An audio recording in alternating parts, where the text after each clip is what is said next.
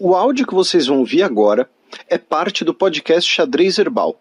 Caso vocês queiram ouvir mais sobre esse assunto e outros temas de política internacional, é só ir em xadrezverbal.com. Bem, passemos agora para a coluna aberta, na qual eu e o Felipe daremos uma volta pela Bacia do Pacífico. Atirador na Nova Zelândia mata 2 pessoas antes da Copa do Mundo feminina. Então, infelizmente tivemos esse episódio, né, em Auckland, na Nova Zelândia, né, algumas horas, basicamente, antes, né, da abertura da Copa do Mundo feminina. Um homem, usando uma espingarda, matou 2 pessoas e depois foi morto pela polícia. Tá? O criminoso, ele não tinha licença, né? Ele não tinha permissão de portar arma, ele já tinha uma condenação por violência doméstica, tá? O criminoso, ele trabalhava, né, num local de construção, numa obra, tá, que foi o alvo, né, do ataque, tá, deixando 2 pessoas mortas, e essa é a principal hipótese trabalhada com a polícia, de que ele foi motivado por alguma questão ligada ao seu ambiente de trabalho, quis atingir colegas ou eventualmente um ex-superior, algo do tipo.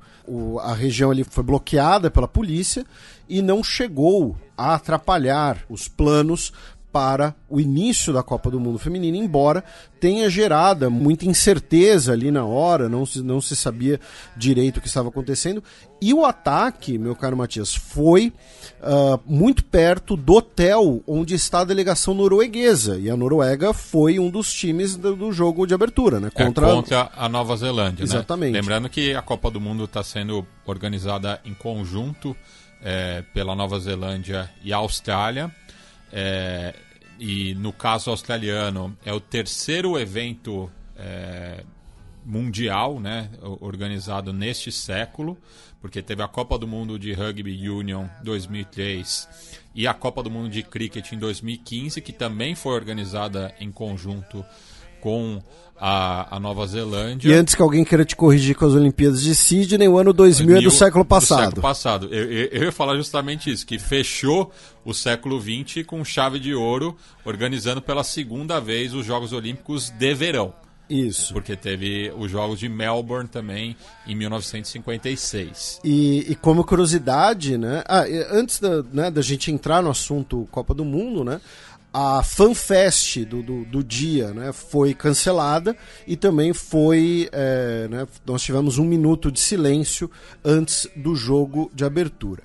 Inclusive, Auckland, que não é a capital neozelandesa, mas é a cidade mais populosa, mais importante, vamos dizer assim. Exatamente. E a curiosidade que eu falar é que, assim, você olha no mapa, né, muitas pessoas vão falar, Nova Zelândia, Austrália, pertinho para sediar o evento e tal. Auckland, Melbourne, são 4 horas de voo. Não é tão perto assim não, tá, gente? São 4 horas de voo, um voo Auckland-Melbourne. E aí, Matias, falando na Copa do Mundo Feminina de Futebol, né, você como representante aqui da casa, né, você também daqui a pouco, né, pode comentar da programação, né, sei que teremos programas da Trivela especiais, mas tivemos a cerimônia de abertura, que foi uma cerimônia de 10 minutos antes do primeiro jogo, celebrando especialmente as culturas indígenas, tanto de Austrália quanto da Nova Zelândia, com a presença do premier neozelandês, que depois, inclusive, né, a Nova Zelândia venceu o jogo de abertura, depois comemorou com as atletas e tal, foi ao vestiário. Muitos países mandaram ali representantes como o ministro dos esportes, coisas assim. Os Estados Unidos enviou o Douglas Emhoff, que é o second gentleman, né? Ele é o senhor Kamala Harris, né? Ele que foi representando os Estados Unidos junto com o embaixador do país. Então a cerimônia de abertura não teve né, uma grande presença de lideranças internacionais, mas foi também um pouco mais reduzida. E você citou, né, a questão dos povos originários, né? A colega Olga Bagatini, que está cobrindo in loco a Copa do Mundo, no jogo de estreia da Austrália contra a República da Irlanda, ela destacou, né, que a bandeira aborígene estava no centro, né, ao lado dos povos indígenas das Torres Strait Islander e da bandeira australiana.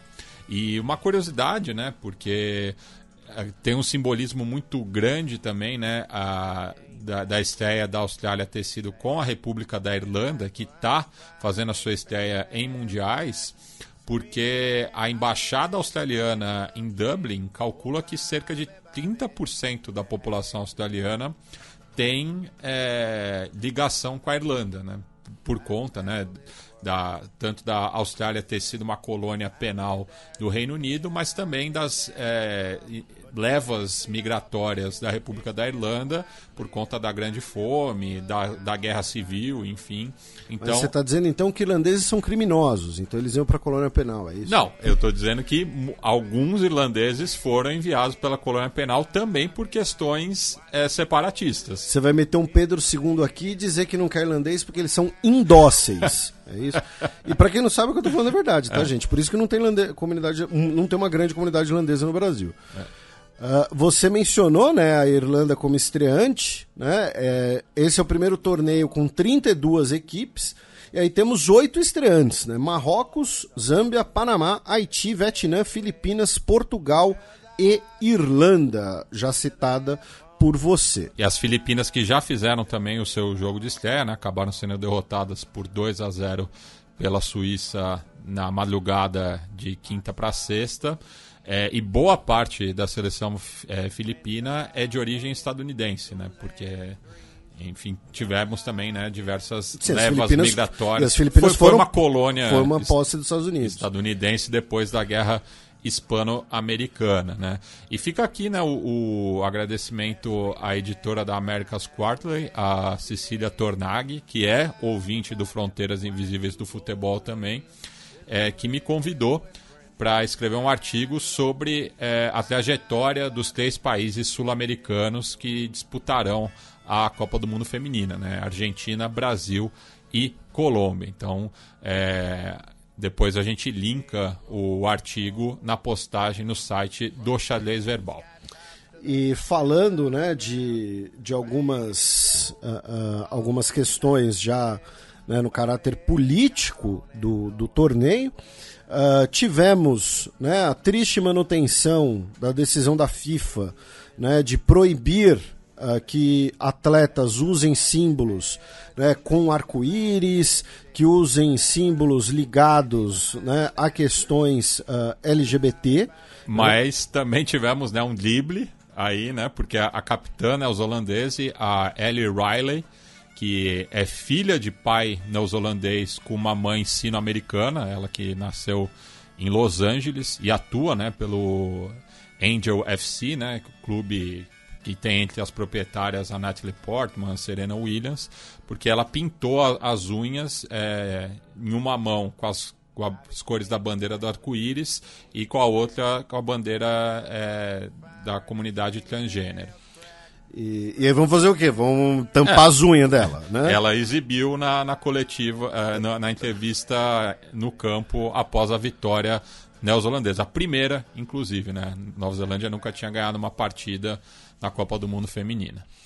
E outro episódio foi que a capitã da Espanha, né, ela teve a Ivana Andrés, ela pediu desculpas, né, para os líderes maori da comunidade onde a delegação espanhola está baseada, né, na ilha norte da Nova Zelândia, porque as atletas espanholas tiveram ali uma recepção de boas-vindas, trouxeram uma camisa da Espanha escrito Papaioea, que é o nome tradicional da região onde elas estão. E o que aconteceu? As atletas, ali no momento de risos e tal, brincaram de fazer a haka, né?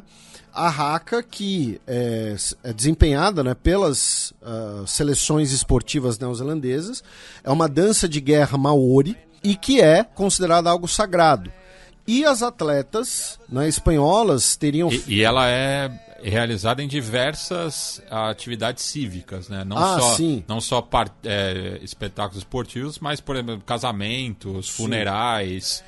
E as atletas espanholas estavam ali fazendo a dança, bem aos risos e tal, e isso foi encarado por algumas pessoas, né? Algumas pessoas sentiram que elas estavam desrespeitando esse símbolo tradicional maori, e aí a capitã, em nome da sua equipe, pediu desculpas por isso. Né? Uns anos atrás, né, a seleção de basquete chinesa também teve que pedir, a seleção de basquete espanhola, desculpem, masculino, teve que pedir desculpas também antes das Olimpíadas na China, de Pequim, 2008. Então é reincidência que fizeram castelhana. Fizeram aquele vídeo puxando os próprios olhos, né, para né, fingir, entre aspas, né, que são asiáticos e tal. Também em relação, outra questão ali internacional nessa Copa do Mundo, nós teremos pela primeira vez uma pessoa de origem palestina na arbitragem, seja masculina, seja feminina. No caso, a Reba Sadié. Ela é assistente de arbitragem, né? No Brasil popular, bandeirinha, né? E vai bandeirar na Copa do Mundo, primeira pessoa de origem palestina a fazê-lo numa Copa do Mundo. Falando aqui bem por cima, né, de alguns confrontos nessa primeira fase, alguns que estão despertando atenção do ponto de vista mais político, né? Talvez o que esteja chamando mais atenção é o jogo de hoje, né, que é entre Vietnã e Estados Unidos. Sorte das norte-americanas que é em campo neutro. Vietnã em casa.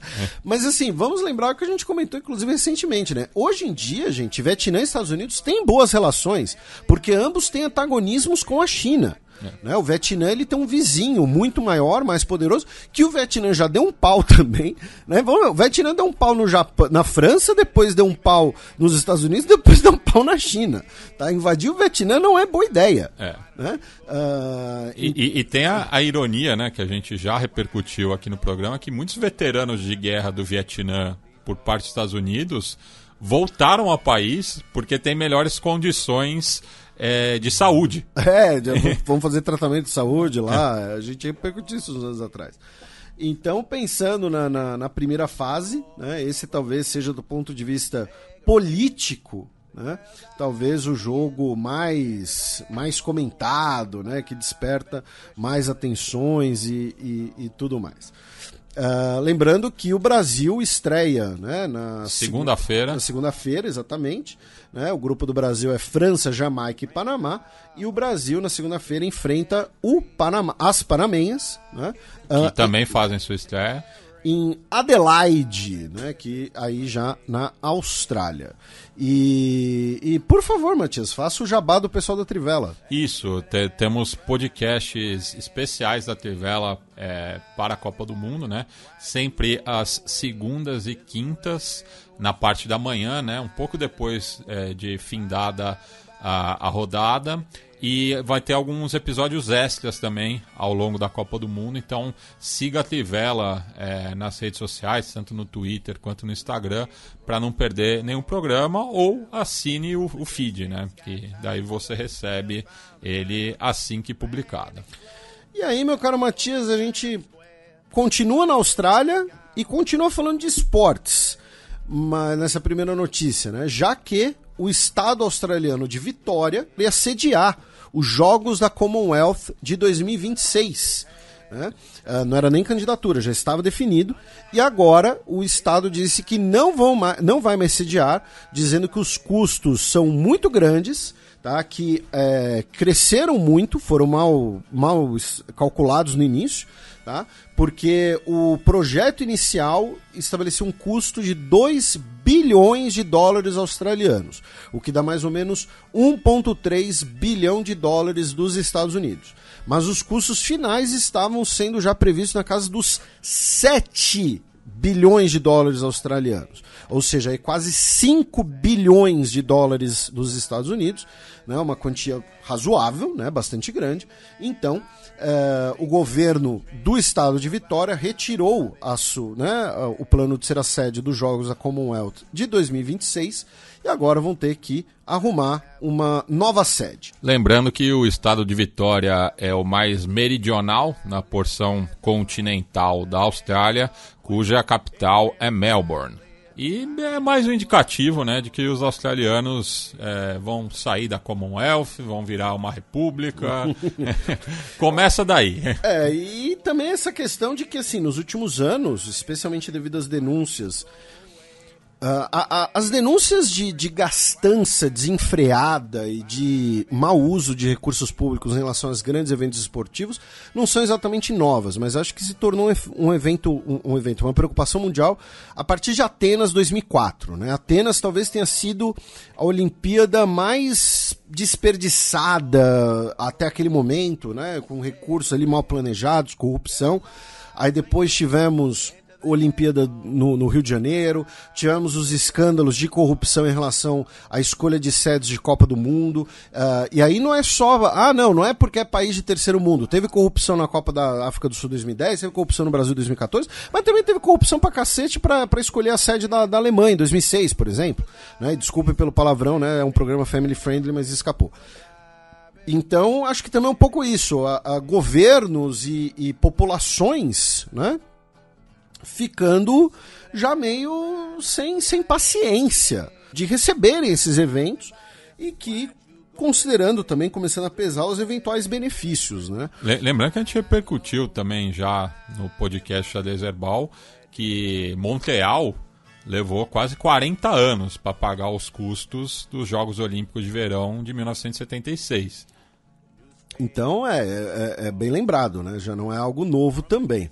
E assim, a Austrália recebeu os jogos da Commonwealth praticamente ontem. A Austrália recebeu os jogos da Commonwealth em 2018, sabe? Não tem outro lugar na Commonwealth não para receber, sabe? São 70 países nesse negócio, não tem outro lugar que possa fazer. Enfim, o prefeito de Londres, né, o Sadiq Khan, já disse que Londres pode receber os eventos, porque Londres sempre surge, né, como esse...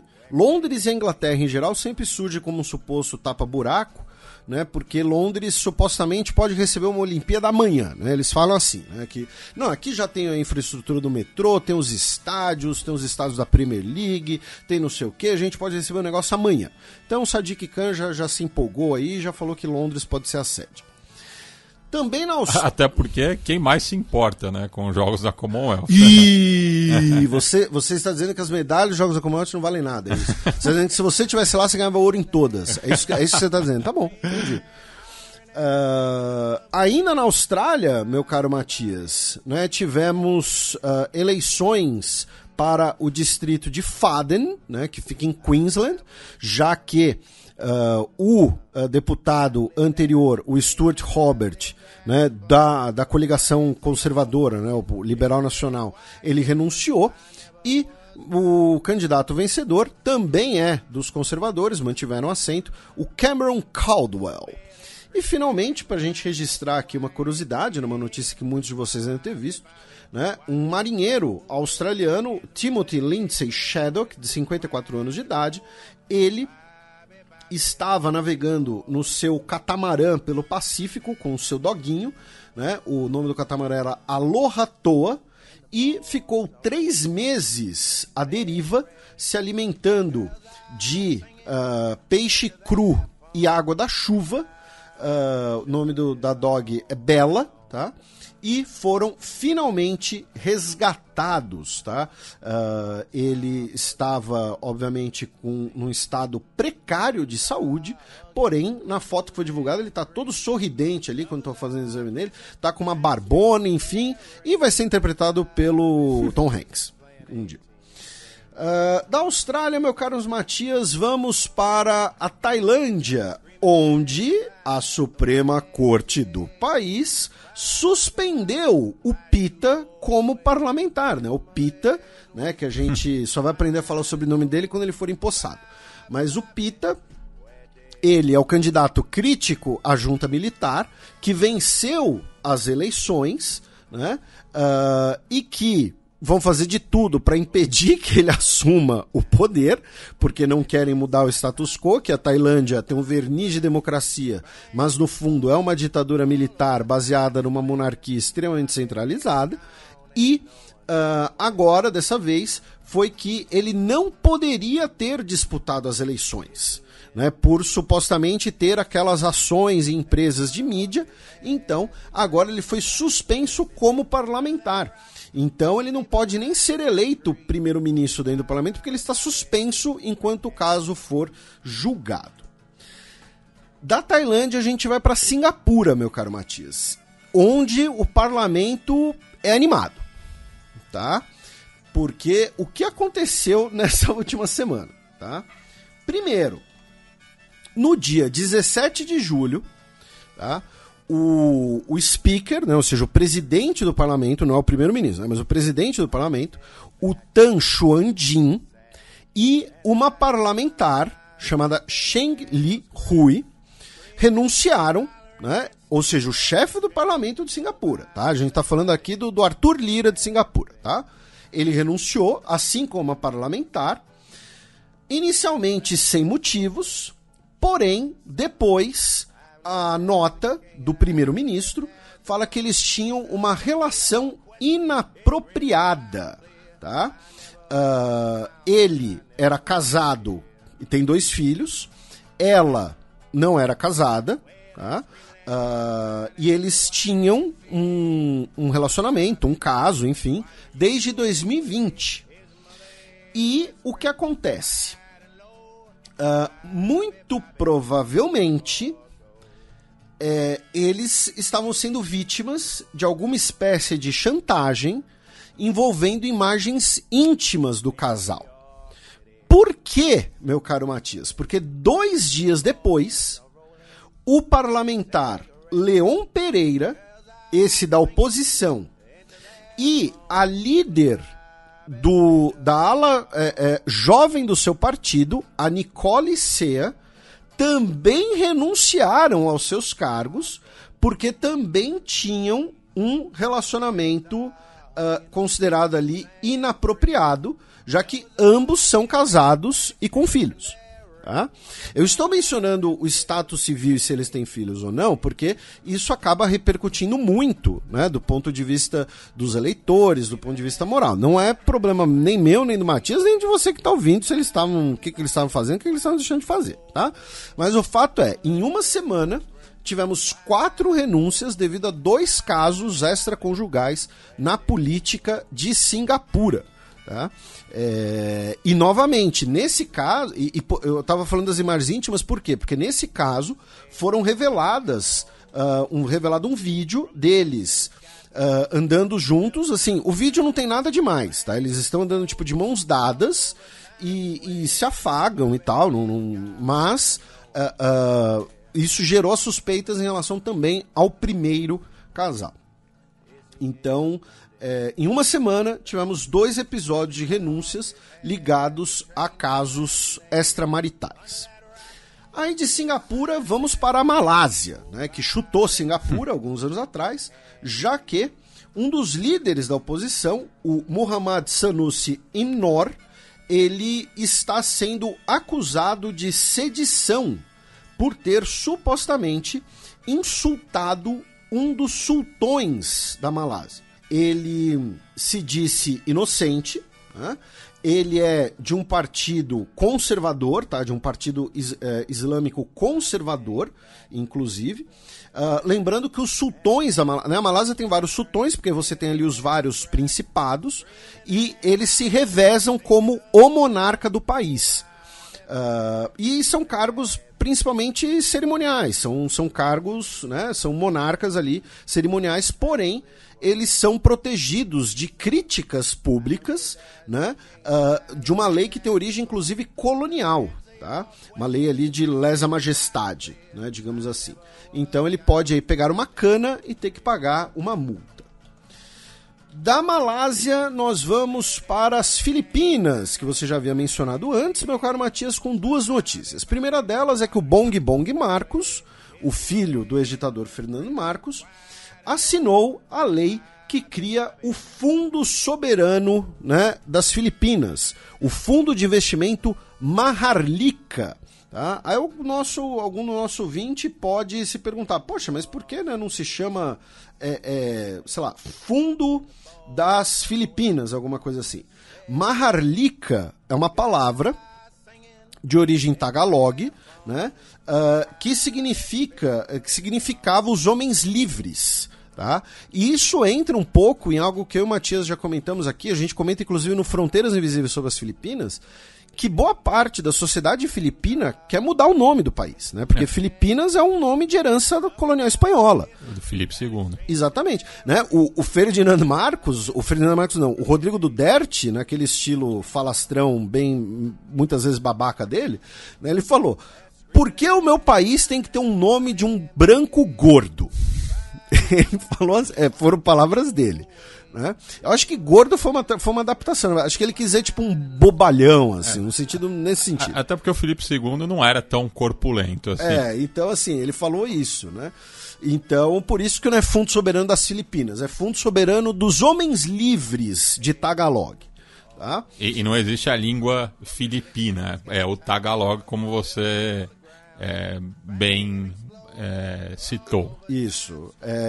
E a outra notícia é que o Tribunal Penal Internacional rejeitou o recurso do governo filipino para bloquear a investigação sobre as milhares de pessoas que morreram no período da chamada Guerra às Drogas do governo Duterte, justamente, que nós tivemos diversas arbitrariedades no país.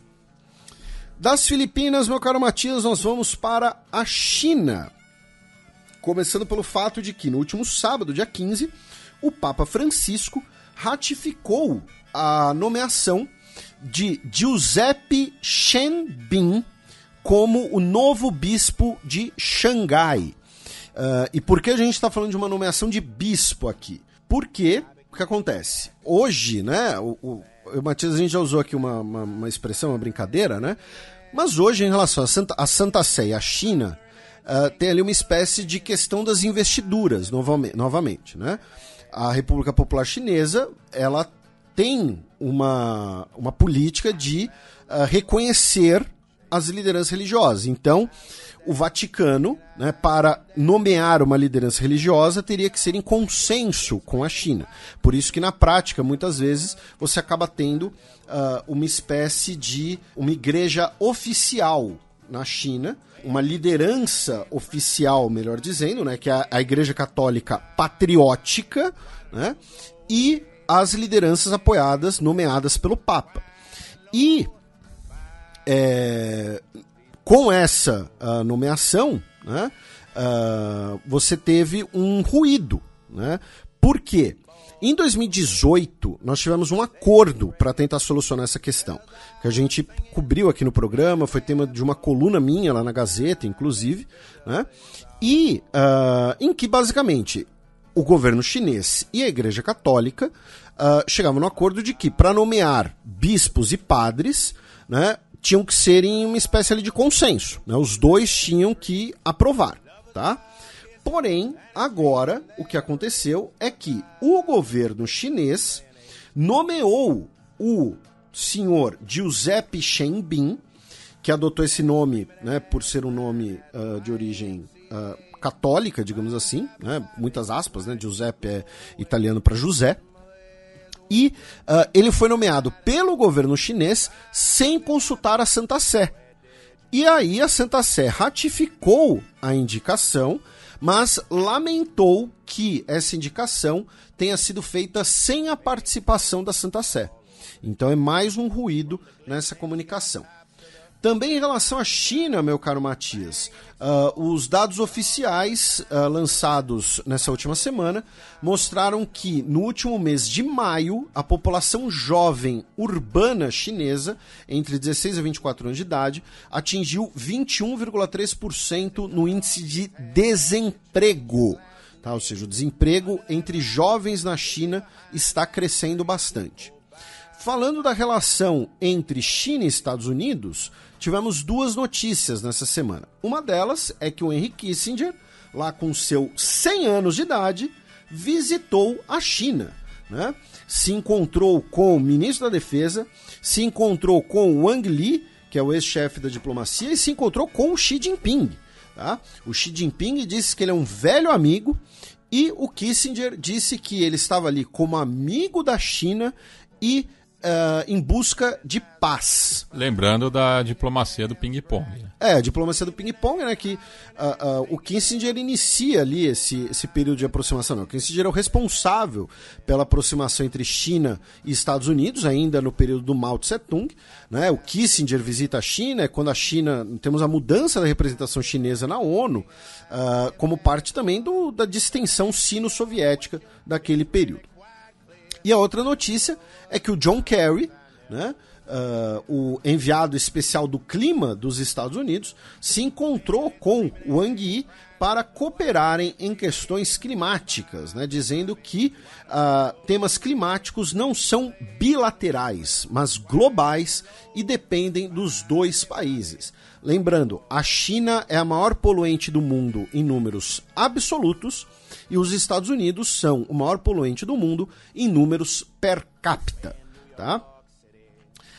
E finalmente, né, eu mencionei duas vezes o Wang Yi, e tem sido comentado, né, o fato de que não tem sido o ministro de Relações Exteriores que tem cumprido essas agendas. Né? O Tsingang, ele não é visto em público até em 3 semanas, né? E isso está sendo especulado. Qual teria sido a origem dessa questão? Se seria algo político, se seria algo de saúde, por exemplo. Né? O Wang Yi, que foi o ministro de Relações Exteriores da China durante muito tempo, ele é do Comitê Central do Partido Comunista. Né? Ele não é mais o ministro. Ele tem outro cargo, claro, ele é ainda um diplomata, extremamente experiente, como parte do Comitê Central, ele tem ali todos os acessos às informações necessárias, mas o ministro de Relações Exteriores não é visto em público há algumas semanas. Né? E aí, claro, você vai ter desde aquelas teorias da conspiração, de que ele foi executado porque disse que o cabelo do Xi Jinping não estava bonito. Né? Mas o fato é, ele não aparece em público há várias semanas. Pode ser, sei lá, pode ser uma questão de saúde também. Não sabemos, essa é a questão. Da China, meu caro Matias, vamos para a Península Coreana, começando pelo fato de que no último final de semana, infelizmente, pelo menos 40 pessoas morreram na República da Coreia do Sul devido a inundações e deslizamentos de terra, tá, após chuvas torrenciais e uma barragem colapsar, tá, a 110 quilômetros de Seul. Então, infelizmente, pelo menos 40 pessoas morreram na Coreia do Sul no último final de semana. Tá? Pelo menos 10 pessoas estão desaparecidas e foi mencionado que se trata, tá, da chuva mais rígida, da chuva mais pesada na Coreia do Sul já registrada. Tá? Isso significa que seria a chuva mais forte desde 1910, quando a Coreia foi anexada pelo Japão. Tá? Então seriam as chuvas mais fortes já registradas no território da atual República da Coreia do Sul. Tá? E que foi agravado, né, pelo fato de que a barragem estourou, não aguentou. O governo sul-coreano, por sua vez, disse que isso vai motivar, né, que o país dedique mais esforços e mais recursos, né, para questões de mudanças climáticas. Chegou essa semana, né, atracou anteontem na Coreia do Sul o submarino nuclear dos Estados Unidos, o SS Kentucky. Né, o SS Kentucky entra na categoria do encouraçado Minas Gerais, né? Estados sem litoral que batizam navios. né? Mas brincadeiras à parte, né? Ele faz parte ali de um submarino da classe Ohio, que é um daqueles submarinos que, se o comandante ficar doidão, ele pode querer até destruir o mundo inteiro, isso da trama de Hollywood. Ohio que também não tem costa marítima. Pois é, né? E é a principal classe submarina, não tem essa, né? Não tem essa. Tem costa lacustre, se eu não me engano, mas marítima não. Lacustre é um homem de vernáculo. Né, em protesto à chegada do submarino, que é um submarino nuclear, ou seja, no sentido de sua propulsão ser um reator nuclear, e carregar mísseis com ogivas nucleares, tá? São as duas coisas nesse caso. E a Coreia do Norte, né, a República da Coreia do Norte, disparou 2 mísseis, né, rumo ali ao Mar do Leste, ou Mar do Japão. Inclusive a Rússia criticou esses testes porque um dos destroços de um dos mísseis caíram na sua zona econômica exclusiva. E aí, meu caro Matias, a gente vai para a notícia mais sui generis da semana. Tá? O que acontece? Um soldado, tá, dos Estados Unidos, chamado Travis King, ele é um homem negro, tá, soldado dos Estados Unidos, que estava alocado na Coreia do Sul. E quando eu falo soldado, nesse caso, é soldado mesmo. Essa era a patente dele, tá? Ele é um private, tá? Ou seja, ele tinha a patente quase mais baixa, tá? Porque ele era um private second class. Então, ele estava, né, na Coreia do Sul e ele ficou 2 meses detido, tá, no xadrez por agressão. E aí, no dia 10 de julho, ele estava sendo escoltado da prisão militar onde ele estava para o aeroporto, onde ele seria enviado para o Fort Bliss, no Texas, onde ele enfrentaria um julgamento militar. Tá? Ele ficou 2 meses preso como medida administrativa e depois iria ser enviado para aí sim encarar o seu julgamento. Ele estava... Olha que surreal, gente. Se isso aqui fosse cena de filme, iam falar que é forçado. Tá? Ele estava sendo escoltado no aeroporto. Ele não estava algemado. Tá? Ele deu um perdido nos guardas que o estavam levando e se enfiou ali no meio de um grupo de turistas que estava indo para a vila, né, a vila de Panmunjom, né, que fica ali na Joint Security Area, que é aquela região, gente, que os nossos ouvintes mais antigos vão se lembrar até das vitrines do programa, mas que acho que todos vocês já devem ter visto. Lembra quando o Kim Jong-un se encontrou com o Trump né, bem na fronteira? Ou depois, quando ele se encontrou com o Moon Jae-in, que foi menos notificado, aí aquele lugar onde você tem uns galpões pintados de azul, da cor da ONU, e que fica bem na zona de contato. Então, essa é a área de segurança conjunta, a Joint Security Area. E que aqueles galpões, você tem galpões que são da República da Coreia do Sul, outros que são da Coreia do Norte, e você tem os que ficam bem no meio, que são para reuniões. Que é a zona desmilitarizada, né? Isso, e que esses que ficam no meio não são abertos ao público, né? Alguns dos ouvintes já devem ter até visitado esses lugares. Um dos nossos ouvintes no Twitter certamente visitou, que ele até mostrou umas fotos. Você pode até fazer essa visita pelo lado da Coreia do Norte, inclusive. É mais incomum, mas dá para fazer. Pois bem, o cara deu um perdido nos guardas no aeroporto, se meteu no grupo de turistas que estavam indo para a vila de Panmunjom. Ele deve ter entrado lá na van, entendeu? E tipo, não, tamo indo aí, tô com a galera, ó, tô com aquele pessoal ali e tal. Chegou na vila de Panmunjom e cruzou a fronteira. E foi detido pela Coreia do Norte, óbvio. Né? O comunicado inicial, né, do United Nations Command, que eu até compartilhei no Twitter, eu fiz uma piada, né, falava que um cidadão dos Estados Unidos, que fazia parte de um grupo turístico, cruzou a fronteira, né, a linha de demarcação, né, porque não é uma fronteira reconhecida, né, a linha de demarcação, sem autorização. Eu pensei até que podia ter sido, sei lá, um turistão, um adolescente dos Estados Unidos, fazendo tipo um YOLO, entendeu? Vou pisar na Coreia do Norte e vou voltar rapidinho, e pegaram ele antes da hora. Não, foi um soldado que fugiu para a Coreia do Norte. Vou deixar claro novamente, ele é um soldado ele é quase da patente mais baixa. Tá? Ele não é alguém que vai ter segredos militares a oferecer.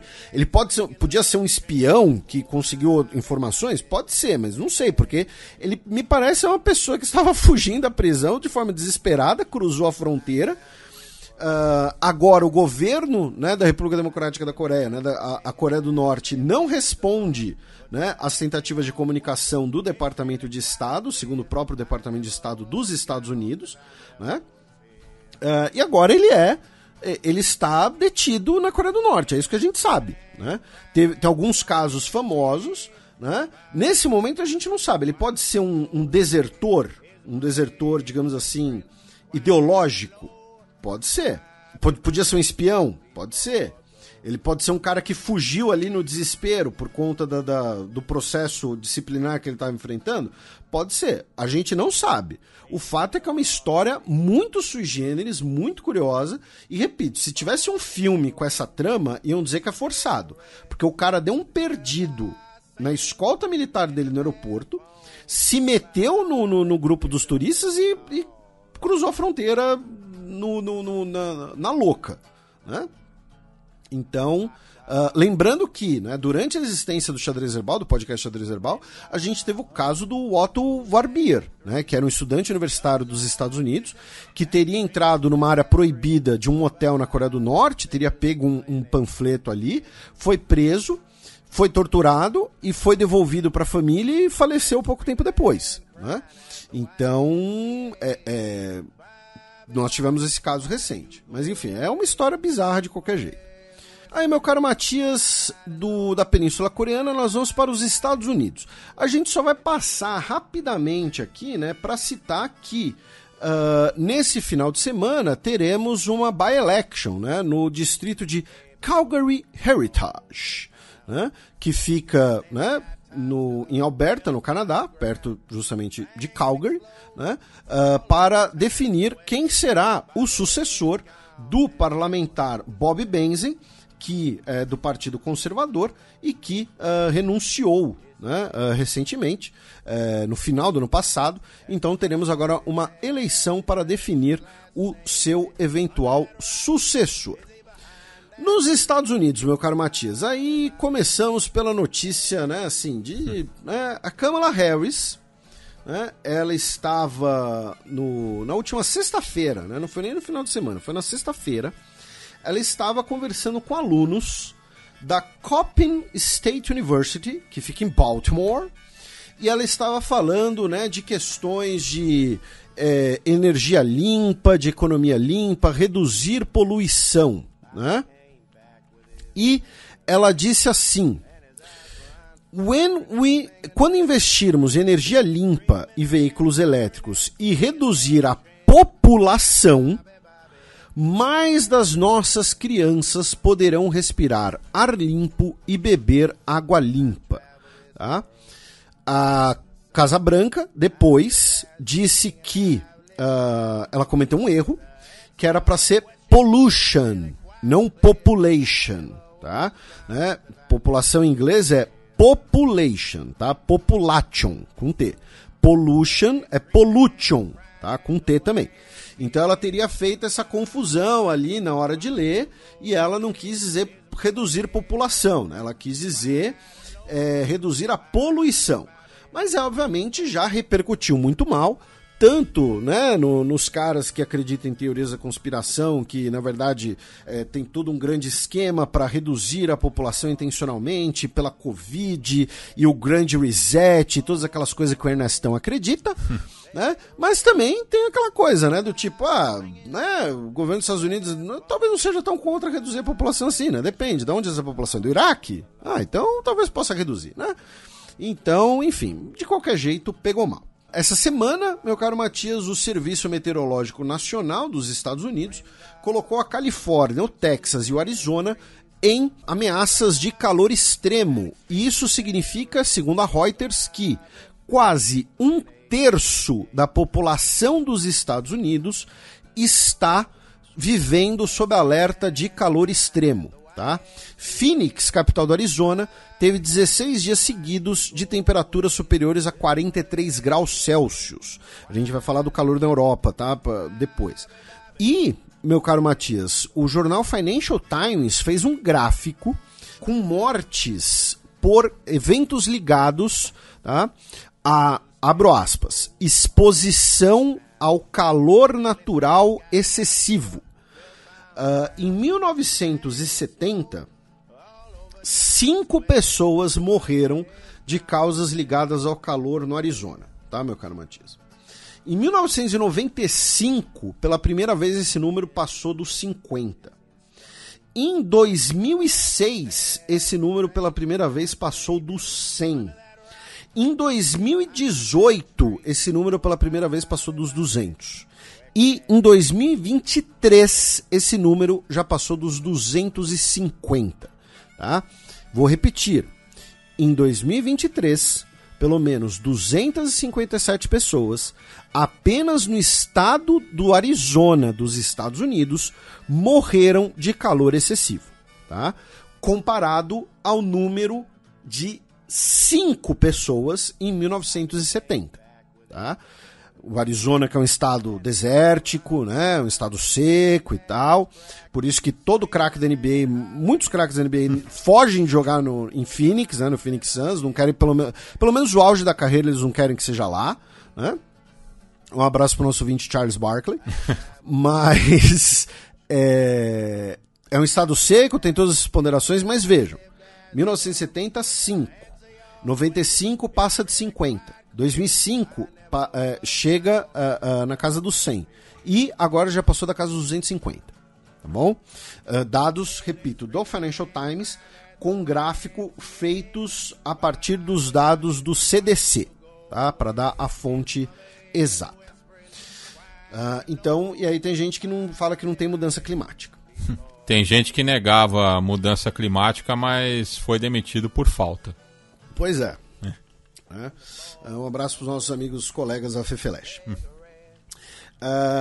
Ainda nos Estados Unidos, meu caro Matias, o ex-presidente Donald Trump sofreu 2 derrotas, né, de 2 recursos que ele tinha essa semana. Um deles em relação ao seu julgamento na justiça criminal em Nova York e o outro deles em relação dos seus julgamentos sobre eventuais conspiração para fraude política.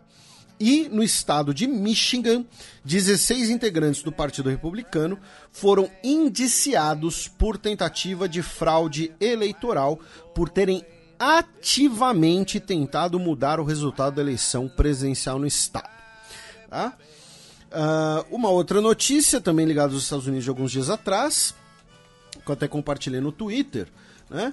Muitos e-mails, né? Muitos endereços de e-mail, quando envolvem organizações militares, né? Isso inclui o Brasil, eles têm lá no endereço, né? O MIL, M-I-L. E alguém no Pentágono estava mandando e-mails comendo o I. Estava mandando apenas com o sufixo ML. Que não é do Mercado Livre. Não é. Mas que nos servidores internacionais é o Mali. Em outras palavras, o Pentágono mandou milhões de e-mails por engano para o Mali. Lembrando que a junta militar do Mali, desde alguns anos, é próxima da Rússia, né? E aí quem fez esse alerta foi um cidadão neerlandês, o Johannes Zurbier, que é o dono da empresa que gerencia os servidores do governo do Mali. Tá?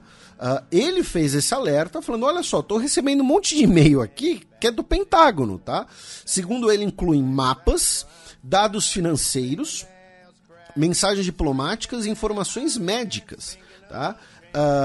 E ele dizendo que, olha só, eu tô filtrando aqui, eu na minha empresa, eu cidadão comum, mas a hora que o meu contrato com o Mali acabar, eles podem ter esse acesso a esses e-mails e tudo mais. Então, né, mais um caso aí que se fosse trama de filme, era considerado forçado. E finalmente, uma notícia de ontem, uma notícia absurda, nojenta, completamente deplorável, que um policial do Departamento de Segurança Pública do Texas, chamado Nicholas Wingate, ele escreveu diversos e-mails, tá? Condenando as ações desumanas na fronteira. Esses e-mails foram revelados pelo jornal Houston Chronicle e depois reproduzidos pelo jornal britânico The Guardian. Tá? Não está claro se é o policial que decidiu ser um whistleblower, né? Decidiu ele fazer o alerta, ou se isso foi enviado por outras pessoas, enfim. O fato é, ele descreve situações que ocorreram entre os dias 24 de junho e 1º de julho de 2023, afirmando que os policiais texanos e integrantes da Guarda Nacional do Texas foram orientados a não dar água para pessoas que fossem capturadas tentando entrar de forma irregular nos Estados Unidos, que as pessoas que foram encontradas no rio, né, perto da fronteira, fossem empurradas de volta para a água, que uma menina de 4 anos de idade que desmaiou devido ao calor de 38 graus foi devolvida ao rio sem ter recebido água potável, e que mesmo mulheres grávidas foram ordenadas a serem empurradas em direção ao rio, tá? Como parte da repressão à tentativa dessas pessoas chegarem nos Estados Unidos. Tá? Então, né, em relação à política migratória, desculpa, gente. Tá? O Joe Biden ele pode ter diversas diferenças em relação ao Donald Trump, né? O governo Joe Biden certamente agiu diferente do que o governo Donald Trump agiria em relação aos eventos do 8 de janeiro em Brasília, mas em relação à política migratória, a gente falou que não ia mudar porcaria nenhuma. Apesar do discurso ser diferente, na prática a gente tem observado o mesmo. Exatamente. A gente falou da Kamala Harris, vamos lembrar da Kamala Harris na Guatemala falando don't come, don't come, don't come. Né?